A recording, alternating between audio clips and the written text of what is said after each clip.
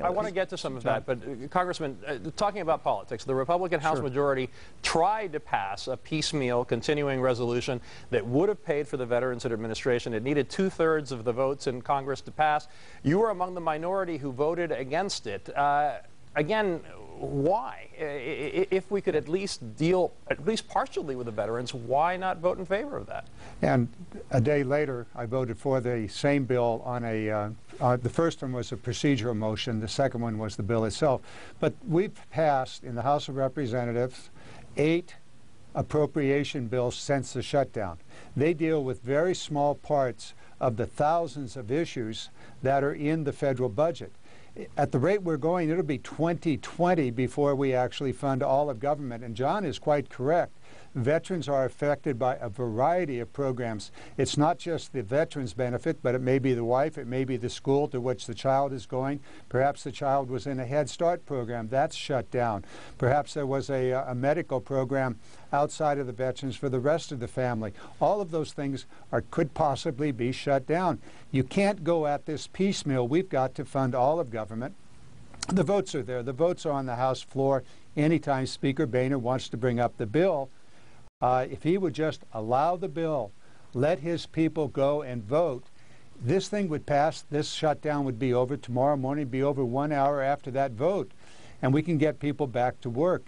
But the problem cannot be solved with these one-off 8 bills in 8 days, funding just 8 specific programs. And among those programs, you're quite correct, was not the death benefit program that did fund the pay for the military, just a part of the total military budget.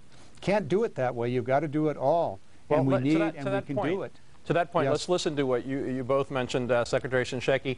Let's listen to what he said today, calling for a continuing resolution that would fund the entire government, because he said the VA could not function without a number of his partners. Very little of what we work on in VA originates in VA.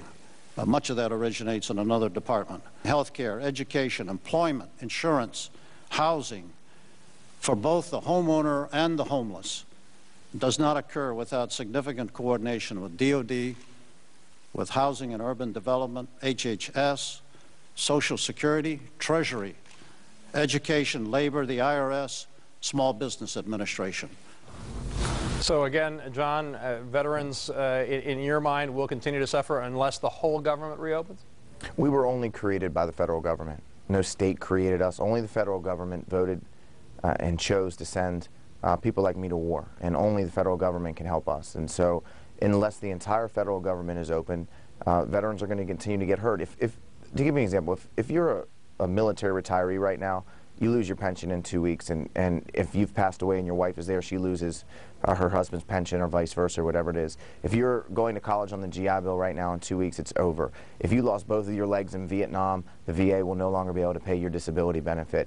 If you suffer from Agent Orange and you finally were able to do a claim because the Obama administration opened up the claims process, but you also have PTSD, you're going to continue to wait for your second claim.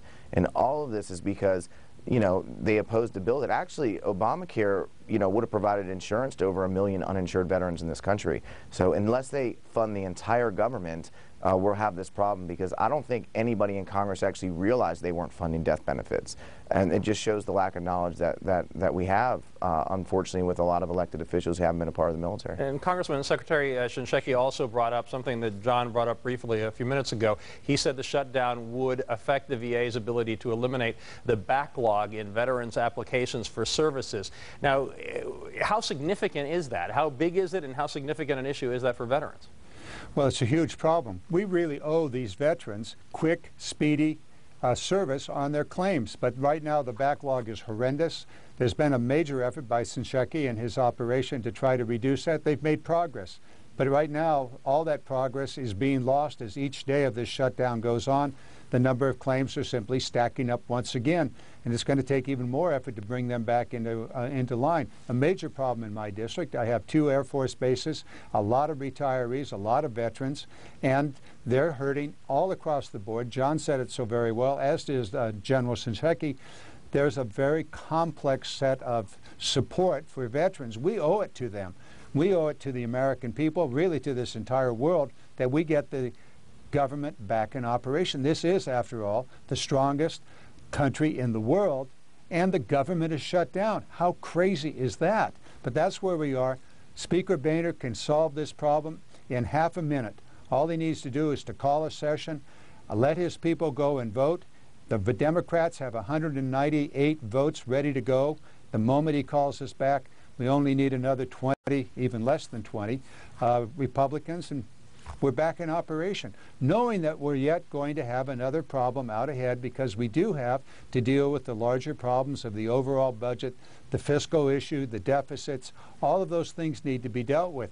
But the president's very, very clear. He's not going to hold the American people, all parts of this country, including the veterans, as ransom for the demands that the Republicans put forward to terminate and Affordable Health Care Act, which, as John said, provides the potential for health insurance to more than 1 million veterans and another 39 million Americans beyond that. But the Republicans argue that the president isn't negotiating, and that they could, if at least they sat down and talked about things, that they might find some solution. And John, you posted a statement on the Vote Vet website that reads in part, the idea that Republicans in Congress can toss crumbs to some government services at the expense of others is a non-starter for veterans and for the nation.